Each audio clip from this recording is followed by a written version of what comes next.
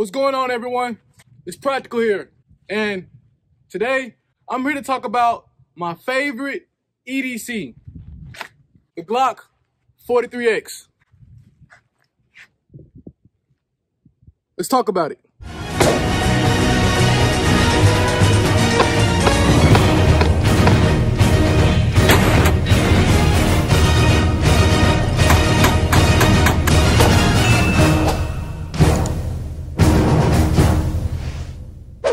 The Glock 43X.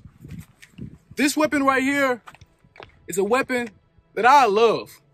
I already shot thousands of rounds through it without a single hiccup.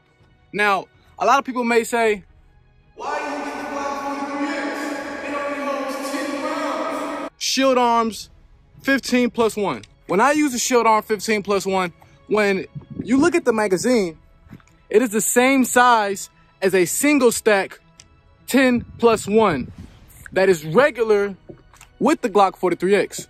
This weapon right here, look how small this is, man. My hand is bigger than it, so it leads to easy concealability. This weapon right here allows for me to be able to react real fast.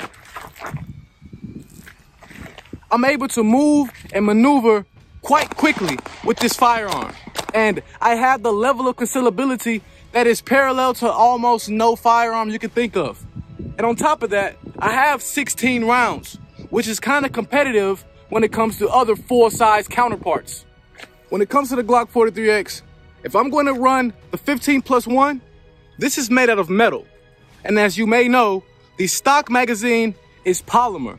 So to prevent the wear and tear of a mag release, I have to get an aftermarket part, as you can see right here. This is an aftermarket mag release. And when I use it, I have little to no worries about the mag release wearing and tearing over time. So when it comes down to the Glock 43X, ultimately, it's a firearm that needs to be worked on when you're dealing with it as it being a stock, right? When it's a stock build, you have to go ahead and add more accessories to it. You see, with the Glock 43X, when you have the shield arms 15+1 plus the mag release, you have a force to be reckoned with. The 15+1 is a clear force multiplier. And the amazing concealability of this weapon is second to none. Feel free to like, share, and subscribe. And always remember, think practically, tactically.